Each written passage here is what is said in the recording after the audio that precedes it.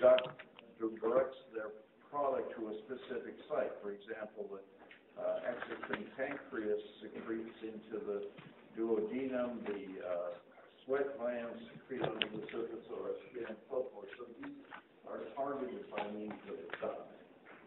A second way to classify a gland is by the way the gland is organized. There are glands that have as few as a single cell, and I mentioned already a couple times the goblet cells in columnar epithelium of largely the intestine, the small intestine, are a single cell that produces a product that goes into the lumen of the intestinal tract. So it's a simple, it's always a columnar cell, but it's a single cell that produces a product and secretes it from that cell itself.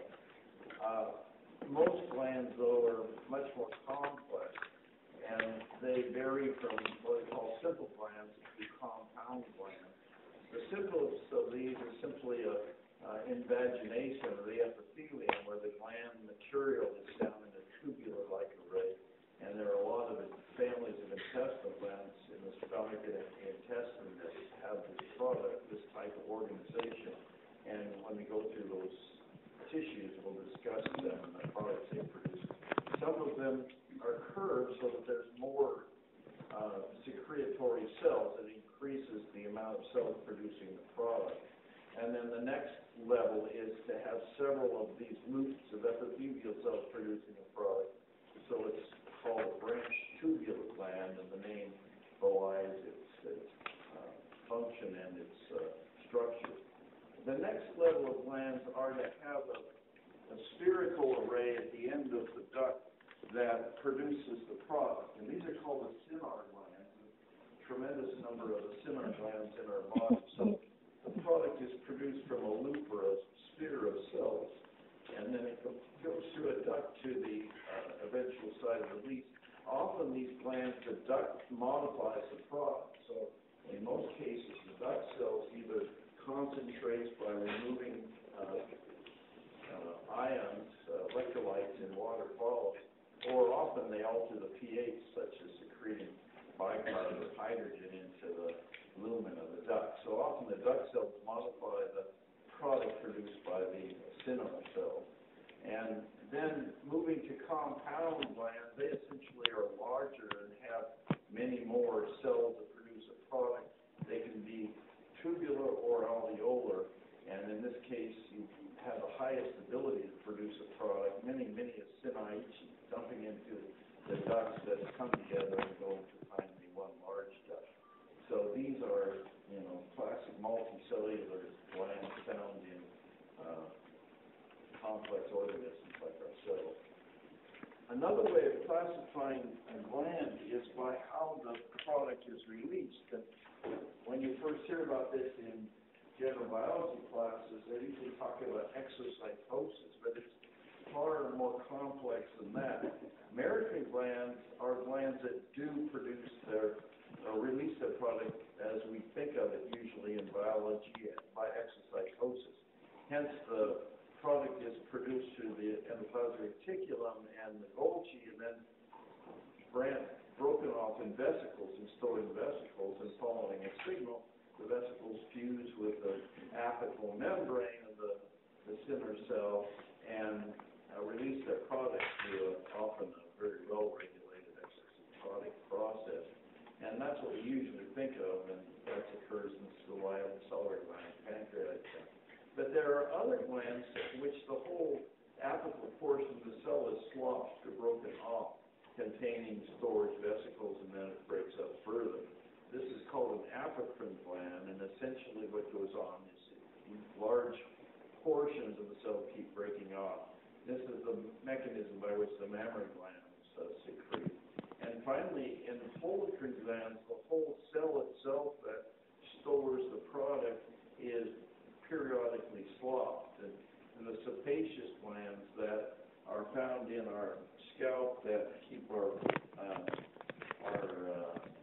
hair oily or not so fragile, I guess you could say, are this class of glands. Anyway, that's all we're going to say about epithelial type and connective tissue. And the next group is connective, and it's a, the general introduction material is connective. It's almost as large as that of epithelial. And the main reason here is they're so broad of a class of tissues. It was like, for example, when we were classifying tissues in the families, we said everything left, we call it connective tissue.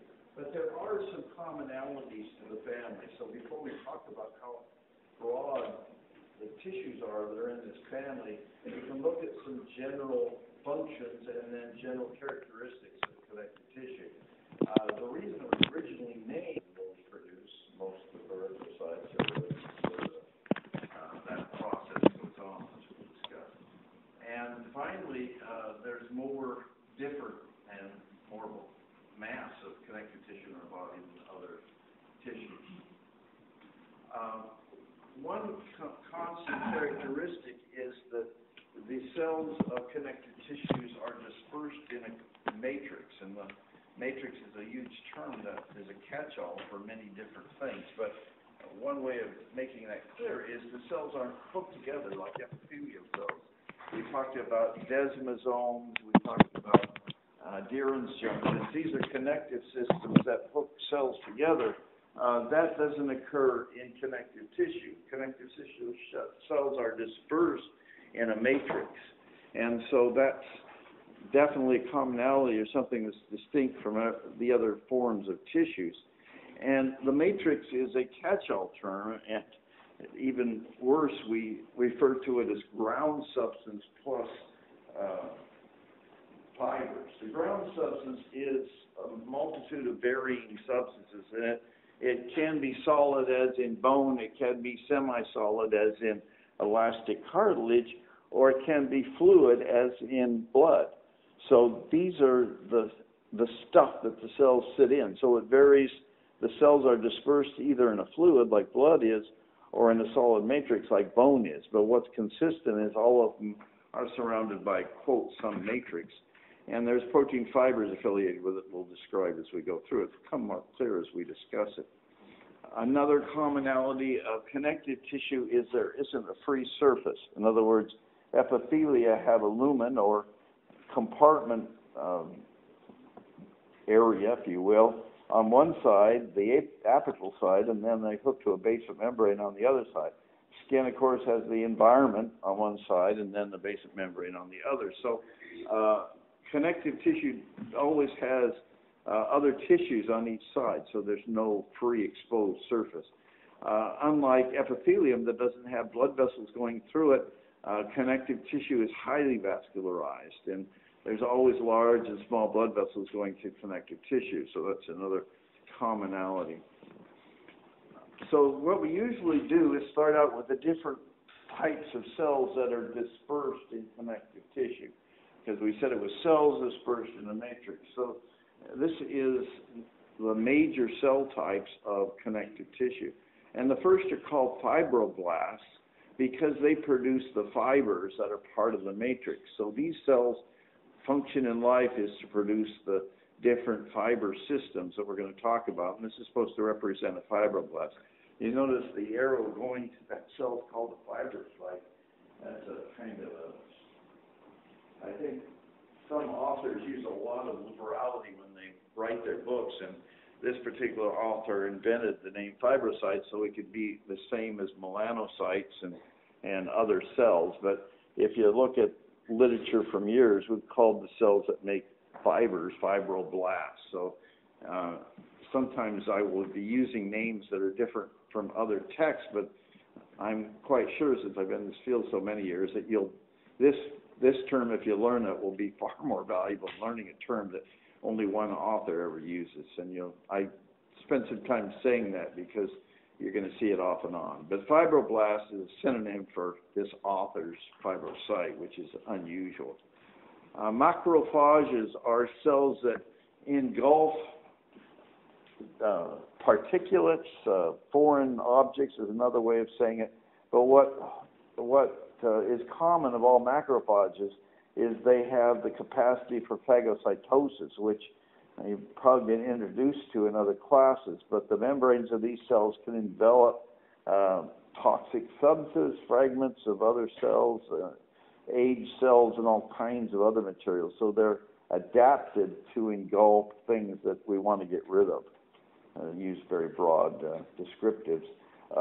There are different families of phagocytes in every, or macrophages in every organism, and every different tissue. And I'll talk about them and their role in different tissues. But as a general term, we usually call them macrophages, and that's how they're referred to in connective tissue.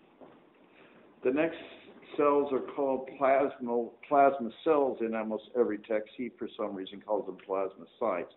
But these family of cells are a family of lymphocytes. We call them beta lymphocytes, and they produce antibodies.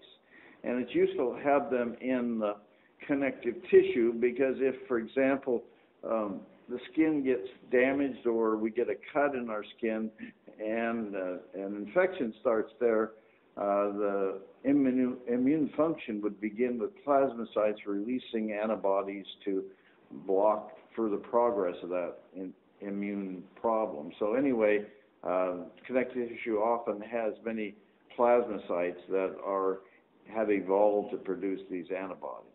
Mast cells are another unique cell that produces a product. The product produced by mast cells is part of the inflammation family, and it exists to help us fight invasion of microorganisms and so forth.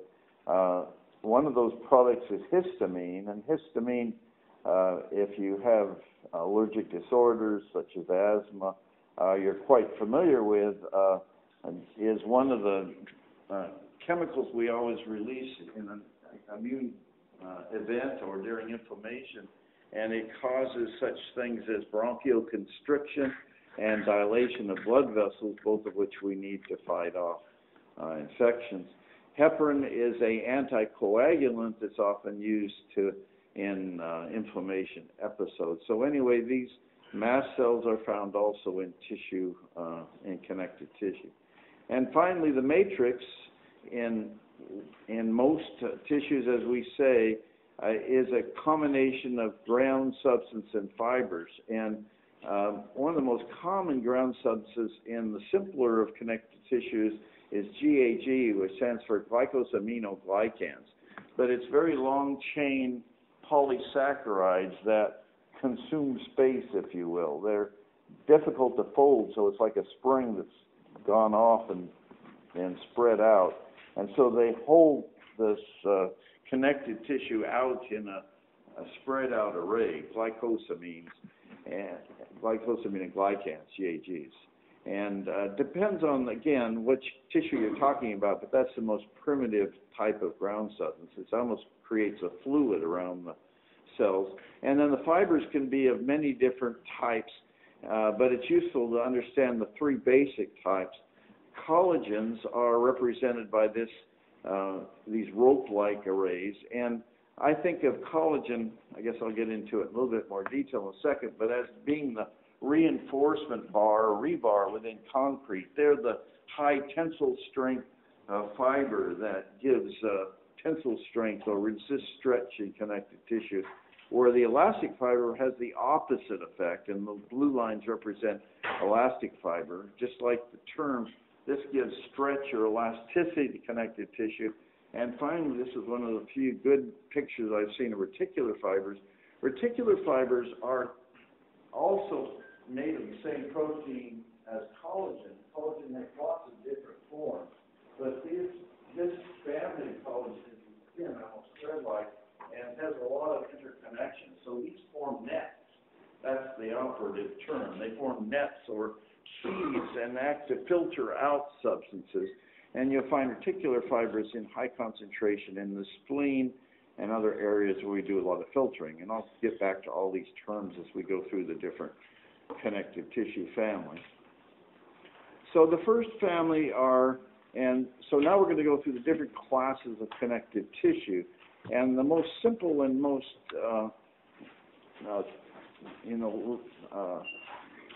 general, I guess you could say, type of connective tissue is called loose or areolar connective tissue. And it consists of those cell types that we've been talking about, mast cells and fibrocytes and so forth, and all of the fibers, but it's a quite disorganized tissue as you go through the others. These are found surrounding blood vessels and surrounding nerves. We often call them fascia, and they provide kind of structure or hold things together. They have, like I said, all the fiber and cell types we referred to in the other families. And they give elasticity to the blood vessels and support the muscles underneath them. So anyway, it's called loose or areolar connective tissue. The next level is a lot different, and that's called dense regular connective tissue. And this is made up of, it looks like almost ropes. It's a long strand, very organized strands of collagen fibers. And so lots and lots of parallel arrayed collagen fibers. And this is what I was looking for. This is a figure of the structure of collagen. Again, there are all different types of forms and arrays in collagen. But what most collagen has in common is it's a protein made up of a series of amino acids. And the Y and X in most cases could vary, but in most cases it's proline and hydroxyproline. Well, what's common in all cases is the smallest amino acid, which is glycine, is in the center of this strand that allows the strand to form a very, very tight spiral, if you will. And then we wrap 3 of these to make it even tighter, and so you end up essentially with a rope composed of 3 strands of protein. And then these often coalesce into many of these parallel collagen fibers and form essentially this very long rope-like array. Whenever I see this, I'm reminded, and I don't know if you've ever, excuse me, I usually leave it off, but I turned it on because I was trying to get the person to fix the mic. Anyway, I don't know if you ever visited the bridges in San Francisco, but they have a picture, as you go across the bridge, they have a setup that shows how the bridge was constructed, and they show the cross-section of the cables of the bridge. And the cables are essentially made of wires, but the wires are wrapped and wrapped and wrapped until you have hundreds of wires, and then they're wrapped further in more wires and so forth. And that's what collagen is, a little protein you could just pull apart with the tiniest of tweezers. But if you put so many of these together, it's just like a thread being woven into a rope. You can end up with a rope of very high tensile strength. And this is what our tendons are and our ligaments. Tendons are ropes that connect, if you will, muscles to bones. Ligaments are a connective system between muscles. And we're going to talk about tendons and ligaments when we get into anatomy a little bit. But what they have common is a lot of tensile strength. It's tough to tear your tendon, but some of us do that. We also take the same collagen material and put it in every different direction. It's sort of like plywood, where you have fibers going in all different directions.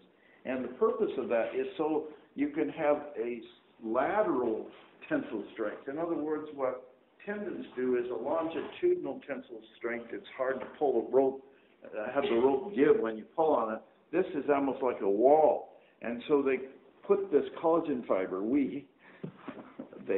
when we created our body, we put this collagen in all different directions, and that creates a very kind of a wall-like affair of the collagen. And it's found underneath the skin in what we call the dermis area to give our skin strength. Also, we call capsules that surround organs, which the membrane around organs, we call it capsule. And there's a very dense one around the heart called the pericardium, and there's one around the kidney. And these capsules protect the kind of very much more fragile tissue beneath them. So anyway, it's a protective wall, if you will, of connective tissue. Then for another purpose, we'll have some of the connective tissue that's quite elastic. And the difference is, instead of collagen fibers, and this figure isn't too great, but there will be a lot of elastic type of fiber in that. And elastic tissue consists of essentially a protein, but it's little peptide strips, and then they're coupled together by cross-links, often disulfide cross-links, and they allow stretch or increase in length of the tissue. And these are not so much high tensile strength, but elasticity. And these are found in the walls of arteries, so we can change volume. They're found in the bronchi and the trachea, so in areas where the walls have to be stretched. It makes sense. I mentioned reticular tissue, and I was talking about the different type of fibers. And these are, again, these fibers are made up of collagen, but instead of being woven into large, thick bands, these are individual collagen filaments that have lots of cross-linking, and they form nets. And so these delicate collagen fibers prevent, it's like a sieve that prevents things from going through it. So you can see kind of in here, it's harder to see in some microscopic vision, but you can see if you focus here that there's a network of fibers in there. One of the most logical places is in the lymph nodes that filter the blood and try and separate from the lymph and the blood the particles that get into our system and then phagocytize it. So anyway, they're found in places, the spleen and so forth, where we want to filter the material. And I'll mention where they're located, like in the kidney, as part of the filtration system when we get there. Very distinctive family of connective tissue. If you, this coming week, if you have lab, we can look at slides of all these things. And once you look at an adipose slide, you never forget what it looks like. It's extremely distinctive. It looks like the slide on the left, this is an artist's depiction, but it looks like you're looking at a lot of bubbles under the microscope. And that's where they are. The cell wall is pushed on the outside and the nucleus on one side, and it's like a bag of triglycerides. And in higher organisms, we store our energy not as starch, but as triglycerides. And so these cells are specialized to store this very high energy material, so we can use it when we need it. And it's located in very specific places in our body. It's located right below the skin. We call it hypodermis.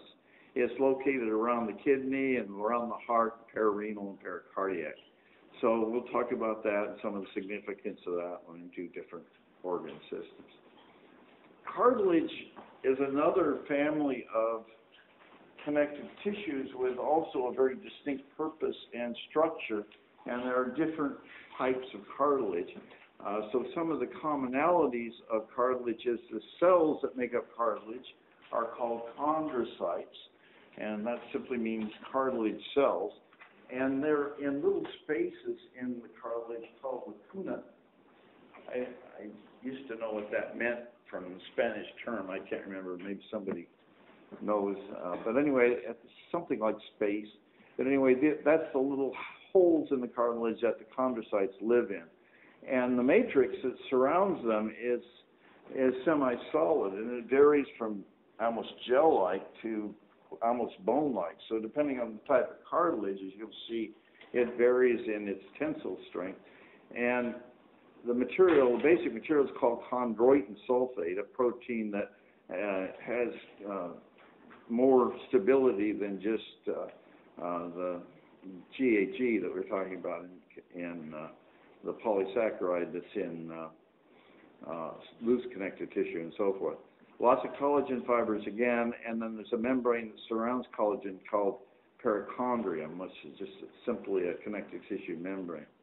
This is the first type of cartilage that we'll talk about. It's quite flexible, and what gives it its flexibility is it has this chondroitin sulfate matrix and fine collagen fibers rather than a dense array of collagen fibers. And some of the places it's found are bone articulations, which we're going to get also to in a couple weeks, are the connective places where bones articulate or bend past each other, like your elbow and your knee. The surfaces that run past each other are coated with this cartilage, this hyaline cartilage, and it's extremely smooth. If you have seen a large bone that's been butchered is left or you've given to your dog or something, if you find the articular surface, it feels smoother than glass. It's extremely smooth, and that's coated with this hyaline material that prevents friction.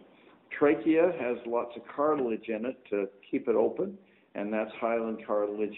And the ribs, called costal cartilage, some of the ribs are compose a good part of them of cartilage, and we'll talk about those ribs and where the cartilage is located when we get there.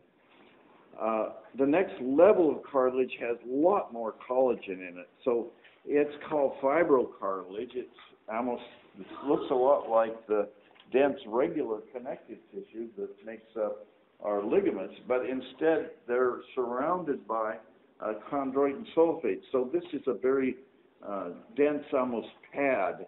You've seen the pads that they put under some furniture, so the furniture is held up but supported strongly.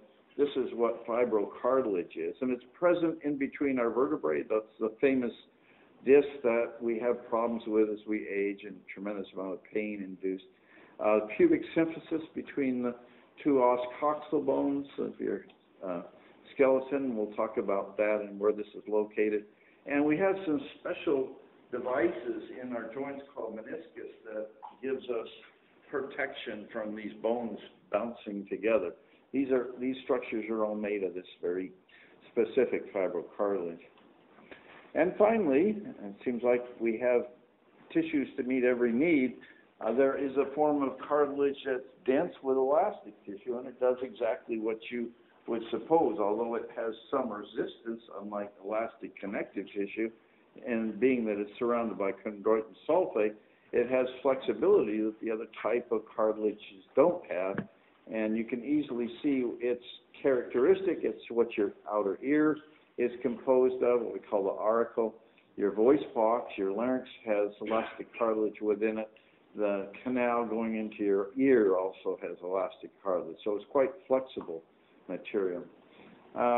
These are found in textbooks all over, but it's a nice summary of the different types of cartilage, where they're located, and some of the interesting characteristics. Okay, and we're still not completely traveled through all the connective tissue. Another one is bone, and we're going to talk about bone in as an introduction to the skeletal system that we're going to get to in just a week or so. So we'll go back through this, but it's interesting when we're doing connective tissue to at least talk about the basic characteristics of bone. I said the cells of cartilage are called chondrocytes. The cells of bone are called osteocytes, which makes sense. And like chondrocytes, they also exist in little holes called lacuna. So the osteocyte, and I'll show you a better figure in a minute, but they sit in little holes here called lacuna, and they're surrounded by concentric layers of the matrix you see right here. So it looks like a tree that you cut in cross-section. We lay down our bones in concentric layers. And the whole system, one of these series of cycles is called a Haversian canal system, and the canal in the middle is called the Haversian canal. So anyway, we'll go through all the parts of it in more detail later, but bone has a very distinct structure as you look at it under the microscope. The layers, each of these layers of a Haversian system are called lamella, which is a term which we commonly use for layered structures. And there are some little canals that go between the different osteocytes called caniculi that radiate between the osteocytes. And we're going to talk about those and their function. I think it's better just to save that to when we get to that lecture on bone. The matrix, what's being laid down in these cycles, is a salt kind of material. It's called calcium hydroxyapatite. It's a calcium phosphate material. It's quite almost like a rock in its structure, calcium phosphate, but it's a specific calcium phosphate product, so we call it calcium hydroxyapatite. And there's lots of collagen fibers, and here we go again. We put those into all types of connective tissue to give that tensile strength quality. There's two general types of bone in humans, compact and spongy. And on the outside of bone, all of this on the surface of a long bone, that's compact bone. And it's just made up of those Haversian canal systems in very tight array. They've shown this picture in magnification. So this is compact bone, this coated all the way along the surface of the long bone.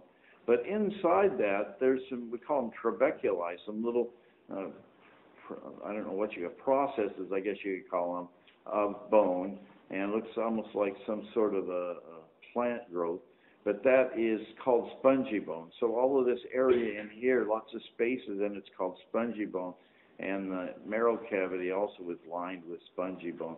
It's within the little evacuated spaces of spongy bone that marrow is, which can be fat or also erythropoietic or blood-producing material. And we'll talk about that in the bone lectures also. And finally, blood, just introduce the subject here, and we'll have much discussion on it second semester. But just it's nice to introduce these subjects in generality because we mention them off and on. If you have some idea where we're going, it helps.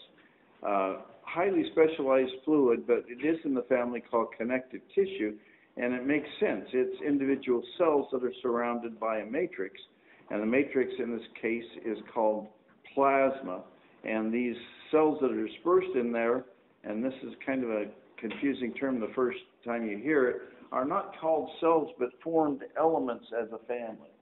So the particulate part of blood is called formed elements. Some of the formed elements are cells and some aren't, as you'll see.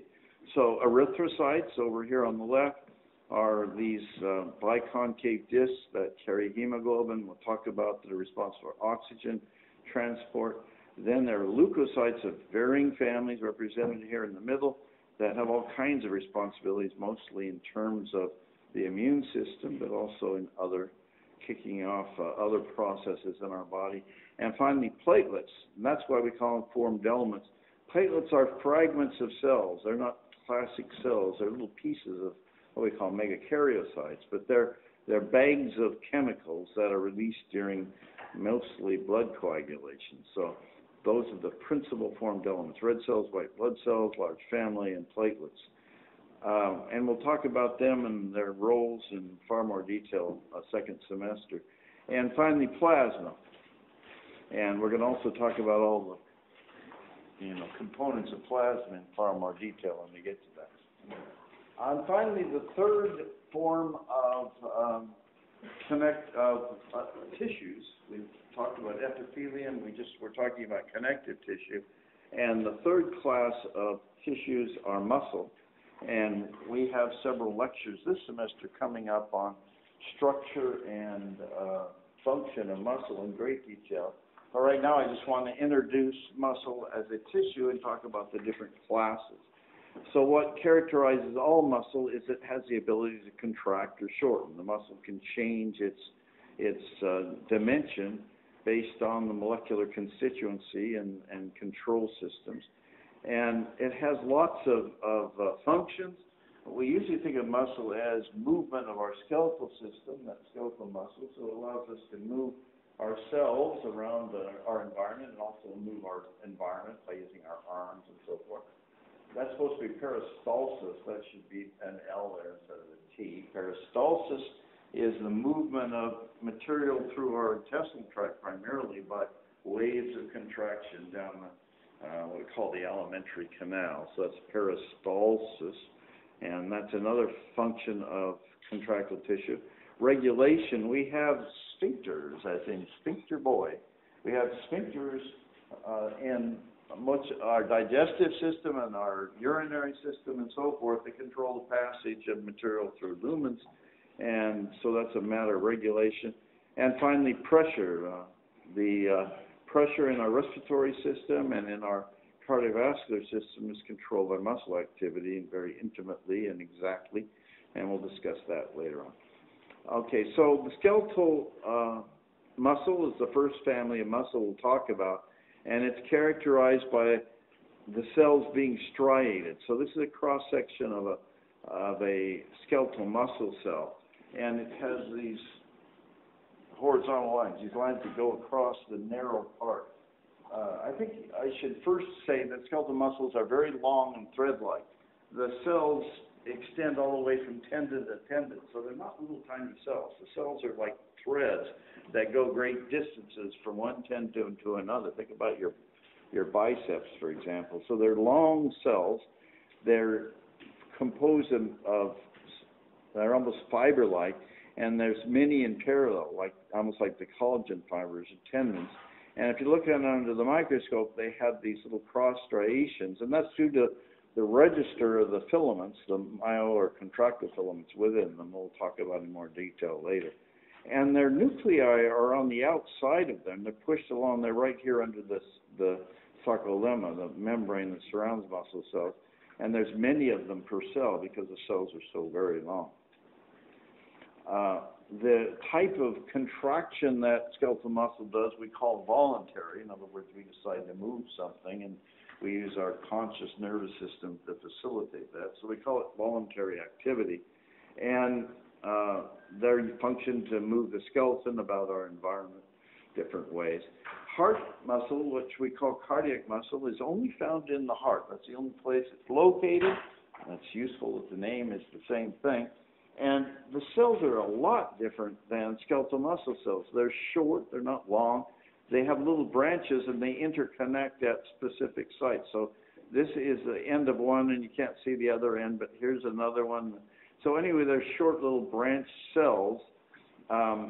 They're striated and they have a single nuclei. So like skeletal muscle cells, the myofilaments within them form very specific arrays. So they have the same striations, but they only have a single nuclei. They're interconnected by something called intercalated disc, which is essentially a conglomeration of gap junctions. And we introduced in the last lecture what a gap junction is, but that's that point of cytoplasmic continuity, that a specialized connective system between cells. So there's many, many points of cytoplasmic continuity in these cells. But note, and I'll make a big deal of this later, these are organized in a certain geometric organization pattern. In other words, there's not gap junctions between the cells in parallel, but there are gap junctions at longitudinal ways, which forces what we call electrical continuity down one direction. So the gap junctions are site of continuity, so one cell can excite its neighbor, and we'll talk a lot about that later on. The muscle contractile activity of cardiac muscle is not under our control. We call it involuntary. And new term, but we call this a functional syncytium. Fancy word for the fact that all of these cells work as a family. So when you activate one cell, it activates its neighbor, that activates its neighbor, that activates its neighbor. So we call it a functional syncytium. The cells all work together. That's not true of skeletal muscle. Each cell in a skeletal muscle assemblage is innervated. There's a we'll call it a muscle neuron or motor neuron going to every individual skeletal muscle cell. So we can turn on the cells individually. And we'll talk about this in detail shortly. But that's not the case in the heart. One cell ignites the next, it ignites its next. There's not a myoneural junction on every cell for sure. And so we say it works together as a syncytium. The cells work together as a family. These terms involuntary and voluntary are not exactly defined. And so, when you say we can regulate our heart, we can't regulate our heart voluntarily, it's largely because we don't train ourselves to do this. Just as a sideline, I had a friend that used to demonstrate polygraphs, and he could demonstrate, these monitors on your heart that measure blood pressure and heart rate and so forth that we use in labs. And he would come to a lab and demonstrate this thing. And he said, now you see my heart rate go up and it go up. Now you see my heart rate go down. And he had demonstrated these things for so many years that he could literally voluntarily control his heart rate, which isn't a difficult thing to do, it turns out, if you have something, if you're coupled to a monitor and learn how to do it. But anyway, generally we cannot do that. Most of us can't say, now my heart rate will increase. Just a funny aside. Okay, smooth muscle is the third class of muscle tissue. It's called smooth for an turns out obvious thing, and that is it's not striated. If you look at the cells, there's no striations involved. They look just smooth.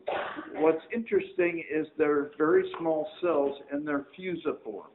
A fusiform structure is like a tube that's pinched at each end, so it's aerodynamic, if you will. But if you look at these cells, they're exactly what they look like. They're kind of skinny little cells that are pinched at each end, and they are arrayed in very thick arrays, smooth muscle. And it's involuntary for the most part. We can't control its activity, and it's found in the gastrointestinal tract. So the stomach and the intestine have layers of these smooth muscle cells, bladders, arteries, which we can control pressure by, arterial, the uterus. So most of our viscera that has significant amount of muscle is smooth muscle. And when we get to that area, we'll talk about how we control that activity and the molecular mechanism of smooth muscle activity. Again, a nice simple diagram that puts, or a table that puts these ideas into kind of a simple format. The last class of tissues, and I'm not going to say much about it, not that it's not complex or has lots of categories and so forth, is nervous tissue. We'll talk about it in far more detail later on. In fact, the whole last half of this semester is on nervous tissue. One couple easy things to discuss are the difference between central and peripheral nervous tissue. The central nervous system exists within what we call the dorsal cavity and is two large structures, the brain and the spinal cord. So when you hear CNS or central nervous system, they're talking about the function of the brain and spinal cord, where the peripheral nervous system are nerves emanating from the central that spread out to the rest of the system. So the cranial nerves and peripheral and the spinal nerves and all the nerves that come from sensory devices and so forth, everything that's not part of that brain and spinal cord structure. The principal functional cell in the nervous system are neurons. And even at this early stage of the class, we like to tell you the principal components of a neuron. There's many different families of neurons, so this is a very, very general description, but they consist as a family of one central part that surrounds the nucleus, and the term perikaryon literally means karyocyte is a cell with a nucleus, so this means it's the part of the cell around the nucleus. That's literally what that means. So this right here is the perikaryon. Some people have simplified it and call it the cell body, but it's a central part of a neuron. And there are processes that come out from that perikaryon. One large process that conducts nervous activity, or what we call action potentials, away from the cell body is the axon. So usually, but not always, there's one large axon emanating from the cell body, which is pictured here, and then many other smaller processes, which we call dendrites. So the dendrites contain the receptive surface, if you will. So that's where other cells synapse or activate a given neuron, and then if that neuron responds, it'll send its signal out through an axon. It's a very simplistic description. We'll talk about it in a lot more detail. So I said the dendrites are the receptive surface, but the cell body itself actually often has synapses right on its structure. Just because the neurons are the central cell in the process, there are many other functional cells in the nervous system. And it turns out there are far more neuroglia, way more neuroglia than there are neurons. And we used to think they were just a supportive family of cells, but as we learn more about the system, it's amazing how many things that these cells are responsible for. And we're going to go through each of these cells and their function when we get to the nervous system. But just here's a very broad description. So there's ependymal cells that cover and participate in the formation of cerebrospinal fluid, but they cover a lot of the, call them the spaces or the places within, trying to make it simple, the brain where the cerebrospinal fluid is formed. There are microglia that do macrophagic type activities. Astrocytes, unique and very complex cells. Schwann cells are not even listed. So there's a large family, and we'll talk about their function in detail when we get to the nervous system. And finally, I think this is the last slide that I have on this lecture. Mesenchyme is just kind of a general catch-all expression for some connective tissue that is present during embryonic development that gradually differentiates into other types of tissue. So during our embryonic period, all of our connective tissue is very loosely organized into what we call a mesenchyme, and then that gradually, the cells become more defined and the connective tissue becomes more defined and becomes the very distinct families of connective tissue that we described previously, just so you know what that term means. Okay, so let me do our little attempt at the iClicker system. So if you want to get out your transponders and turn them on, you can see if it actually works this time. Whoops, that's not what I wanted to do. I already messed it up. Okay, so let me put the first question up if you're ready. I guess I can't put that there either. Let me try it over here. Okay, the first question. Which of the following proteins have a strong affinity to divalent cations? And anything that binds to divalent cations is called a chelator. This is a calcium chelator. Which of the following also functions as an intracellular linking molecule that links between cells?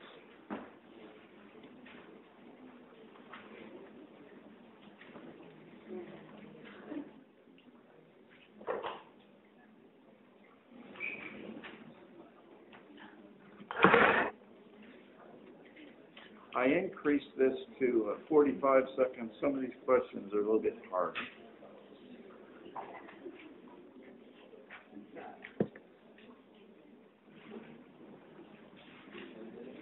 Looks like you didn't need the extra time.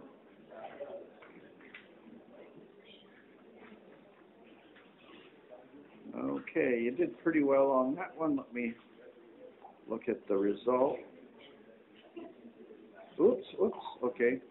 I don't know why that did that. There we go. Okay, so see what the result was. Good.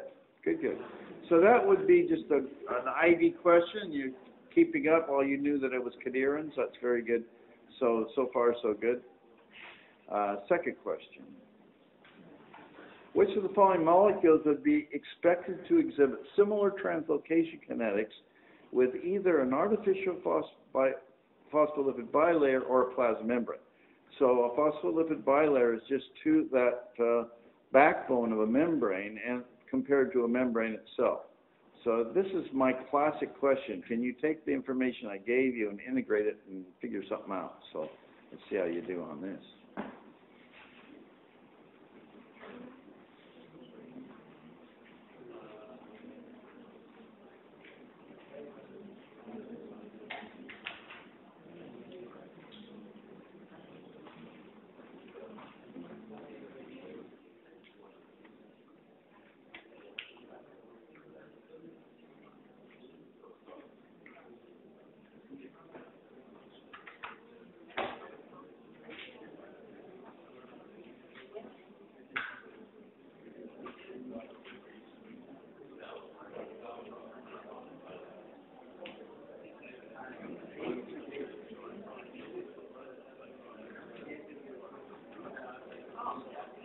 Okay, let's see how you did. Looks like it wasn't quite as good as the last question. Kind of dispersed. Okay, so this would have to be something that simply diffuses through the bilayer. In other words, if it went through a protein or anything else, either a pore or a channel or anything, it would not go through it by the same rate and mechanism as bilayer itself. And the only thing that would do that is a gas, CO2. So C was correct. Chloride has channels, galactose has a carrier, sodium, all types of carriers, amino acids have carriers. So only CO2 would do that. I got a call last night. Here's a funny story. I got a call last night from a physiologist at one of our medical schools in the state, and he said that he had a review of his first test with his first-year medical class yesterday, and one of them came up in the review and said to him, "I hate your questions, I hate your answers, and I hate you."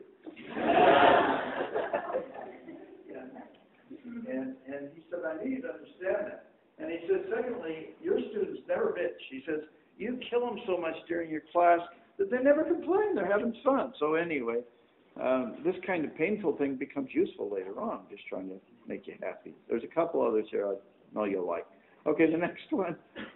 Low cytosolic calcium concentrations maintained in most cells by membrane protein that exchanges sodium and calcium. We talked about that. What would be the classification of this transporter?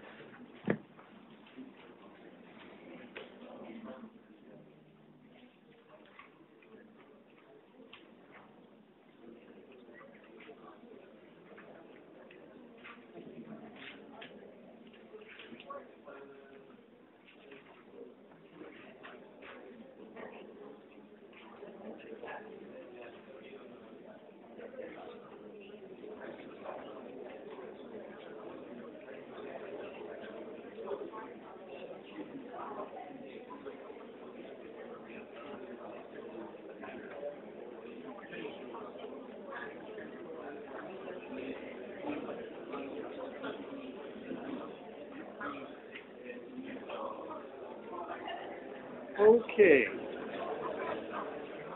Whoops. Got stairs here.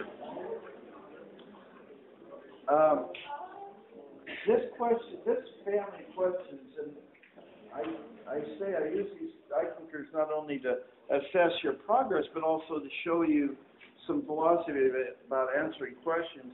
A lot of times when there's something like the last phrase on a question here, you'll find a true answer in the midst and not read all of them. And so you'll go for the first one, which is what that was under, secondary active. It is secondary active transport. But it's also coupled. It's coupled as a molecule coupled simultaneously to two molecules in an antiporter. So A, C, and D are all true. Well, is it passive? Okay. My wife just screams at me about this question. She says, it's not passive. But the pump itself is passive. There's no ATP coupled to it. She disagrees totally. But I will stand by this. But anyway, I wouldn't put it on a test because she'd get mad at me. But E, I think, is by far the best answer. Okay, number 4. Just a memorization thing. What's the mediastin? Whoops, I didn't mean to do that. I was trying to hit start. There we go.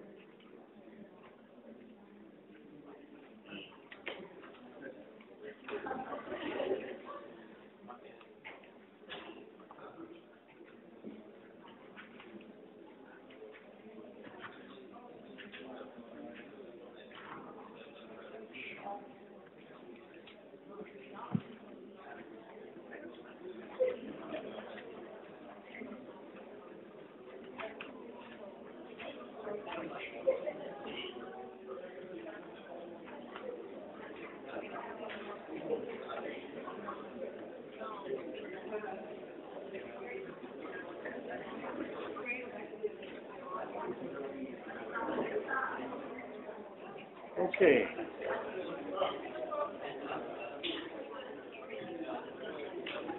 So this is a classic class of mine, typically composed class. You guys are unbelievable at memorizing facts, and even at this point, you know most of the facts that I present. But the problem exists when you have the question like the one before and like the coming up one, which I love. So anyway, you can memorize things, and you definitely need to. What I'm getting to, my point here is, if you don't memorize the facts, you're dead, because there's about 40 or 50% or 60, 70%. Most of the questions actually are just like this. They're facts. You have to get those because I keep throwing the ones like the coming one in. So anyway, this is just to make you aware that there's a lot of factual questions on my test that you do need to be able to know. But then you have a few like the coming one. So one more today.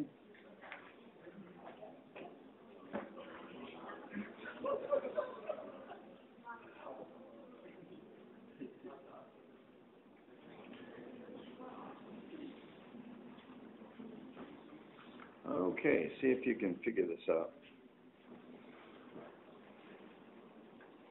I'll go ahead and start it. Everybody ready? Now.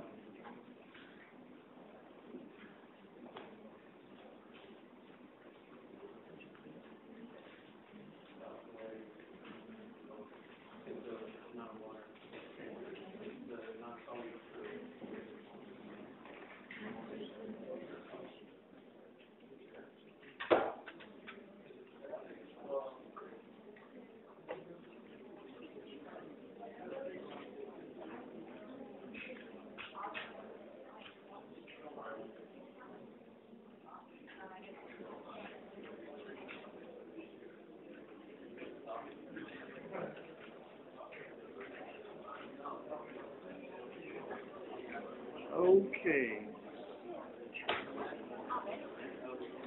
Let's see what she chose.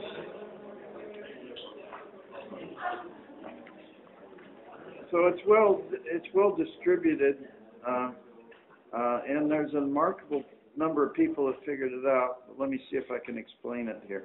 At equilibrium, if you have two closed compartments, the chambers won't equalize in osmolality, and you definitely know this is true because an osmotic pressure is being measured. In other words, equilibrium cannot occur. The water can't keep going over here because this is a solid compartment. It's not like a balloon. Even a balloon, you wouldn't have it. And so you're going to always have more water in A than in B because osmotic pressure actually it's called stopping pressure, I could use the way, will block further osmosis. And so, and the water concentration of B is greater than A. That will never occur. The water concentration will not be equal because, again, you're having an osmotic pressure basis. And it turns out you probably haven't ever heard the term stopping pressure, but it's just like it says. That's the pressure that countermands osmotic pressure. So osmotic pressure is formed because water is diffusing from A to B. If you stop that, if you have this pressure that stops, which will occur at equilibrium, that stops osmosis, that's called the stopping pressure. It's how much pressure will stop osmosis, and that will occur at equilibrium. So D is the correct answer. And why do I have those lines there? Does anybody, mathematics, know what those lines represent? Absolute value. We got some rocket scientists here. Osmotic pressure is one direction, and stopping pressure is the other. So the absolute number, and definitely there's osmotic pressure as mentioned. Anyway. Okay, see you next time.